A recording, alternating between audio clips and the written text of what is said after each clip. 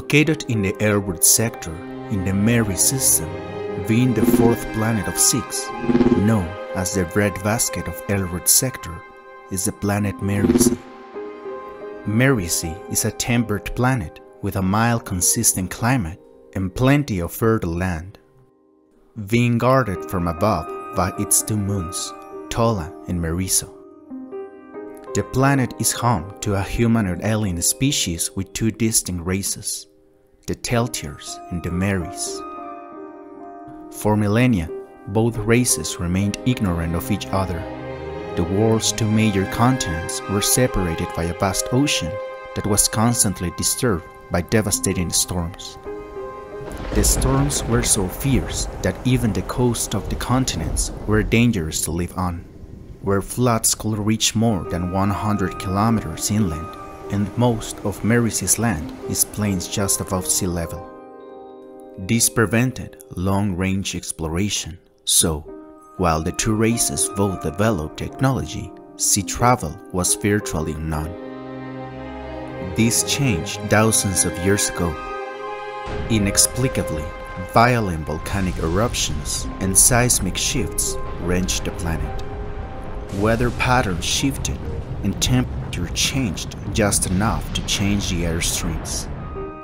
The oceans calmed and a land bridge connecting both continents emerged. This period is referred to as the joining and preceded a period of bloody warfare that will hang like a shadow over Merisee for 1,000 years. First contact between the Teltiors and the Meris was violent.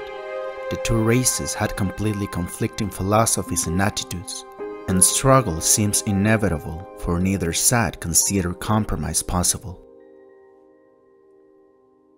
The Meris are humanoids with dark blue skin, a pronounced eyebrow ridge and a conical ridge on the top of the head.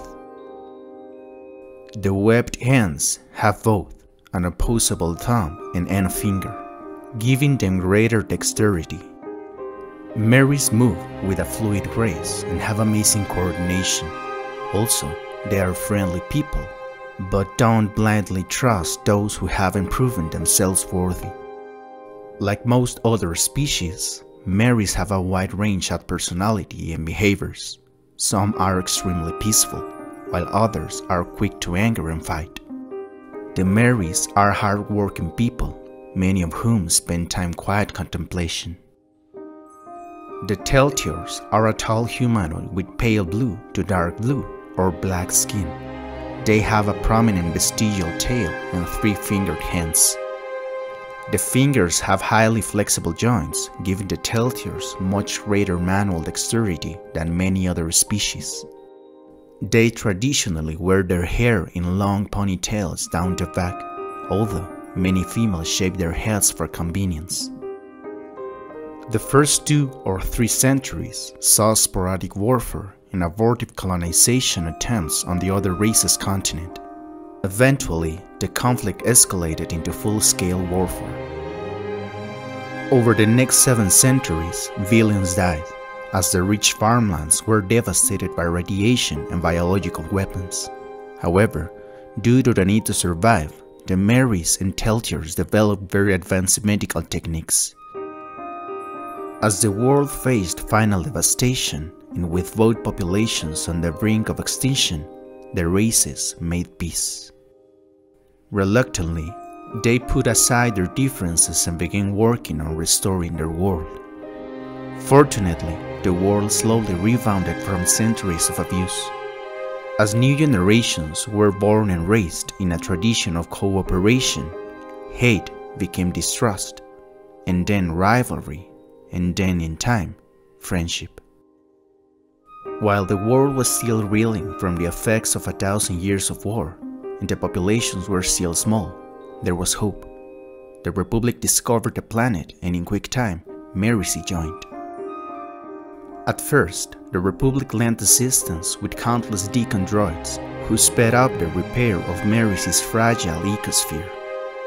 In a few centuries, Merisee had gone from being a world dependent upon the Republic to one that was providing food, medicine, and other valuable goods to other member worlds. The warlike factions of Meris and Teltiors, unable to tolerate the idea of peace, retreated into the mountains. Ironically, both groups' hatred of each other drove them together. These two violent factions realized that the days as warlords were past. However, there were many worlds out in the galaxy who will pay handsomely for those who savored killing. Both groups united into a single group called the Loag, a mixture of the Meri and Teltior words for warrior. They perfected the arts of combat and assassination and became a secret cult of hired killers. As the sect grew, however, the Loag became overconfident. They wanted the population of Merisee to bend to their will. The Loag began an escalating campaign of terror and sabotage. They instigated incidents between the two races. The general populace learned to fear the name Loag. However, the sect didn't count on the intervention of the Jedi. A half-dozen Jedi Knights, aware of the pattern of hired killings coming from the Merisee area, resolved to end the terror. A year later, the Loag was scattered and broken, the cult's power stripped away. It was presumed that the Loag was destroyed, but that wasn't so. Many Loag assassins faked their deaths in such seclusion and secrecy. A grateful population venerated the Jedi Knights, who lost 3 of their number in the campaign. The remaining 3 left Merisee.